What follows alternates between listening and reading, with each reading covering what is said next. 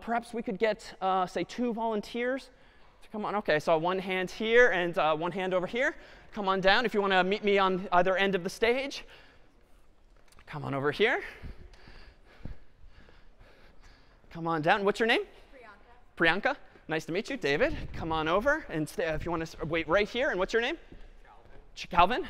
David, nice to meet you. Come on over here where Priyanka is. So Priyanka, you raised your hand first, so you get to choose. Do you want to go first or second in this little challenge ahead? I'll go first. OK, so Priyanka is going to go first. If you want to stand over there, Calvin. So the challenge ahead here is, could you go ahead and represent for us in binary using each of these light bulbs and in turn switches as 0s and 1s, say the number 50. So you might turn one light bulb on representing the 32's place. Might turn a light bulb on representing the 8's place. So our total count now is 32 plus, not 8, plus 16, I think, which is going to give us 32 plus 16, which is 48. And so we get now a round of applause, if we could, for Priyanka. Thanks very much.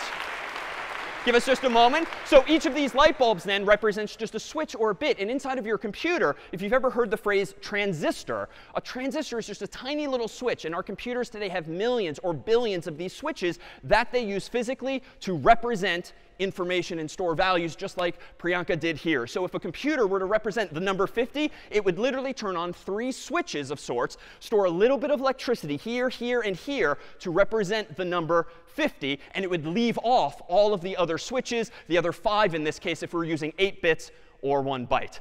Calvin, you raised your hand second, and so we have one other challenge ahead.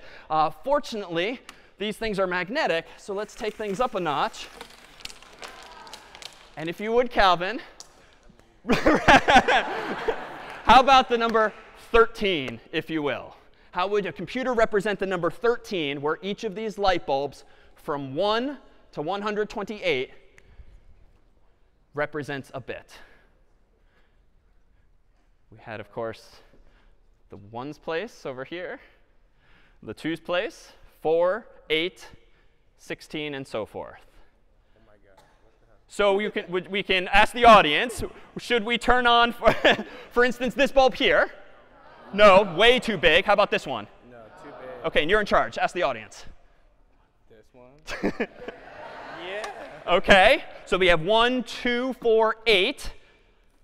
4 gives us 8 plus 4 is 12. And another round of applause, if we could. Thank you. You got the tougher job. Thanks to you both.